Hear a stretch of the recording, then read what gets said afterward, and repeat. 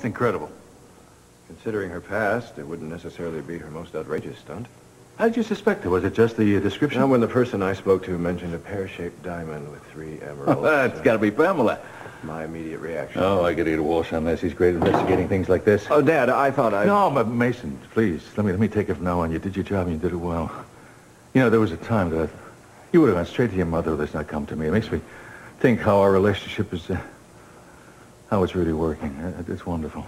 And I'm gonna nail that bitch to the wall. If it is Mother, Dad, I should talk to her first. What, talk to? What are you talking about? Talk to? Don't you remember what she's done? She tried to kill Kelly. She was so emotionally distraught, she didn't know what she was doing. All the doctors have said that. And then the doctors released that she marries a madman, tries to kill the whole family. Now, you don't know that Mother was behind any of that. She married Tonell. What do you think, it's some kind of coincidence? There's nothing to talk about. She should be put back in that sanitarium and locked up and throw the key away. Stop it! No matter what she's done, she's still my mother. You do know what she's capable of as well as Well, I don't believe that she's capable of letting Tonell threaten my wife and daughter. Sonny boy, she would have put a knife in your heart if she can hurt me some way. No, because she knows how little pain that would cause you. You know, your ego is amazing.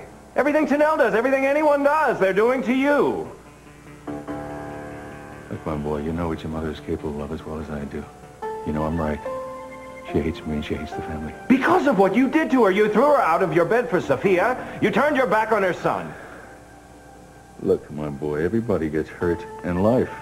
But they pick up and go on. They don't dedicate their lives to vengeance and hatred, and evidently that's what your mother's done. If Pamela's out for revenge, there's nobody to blame but you.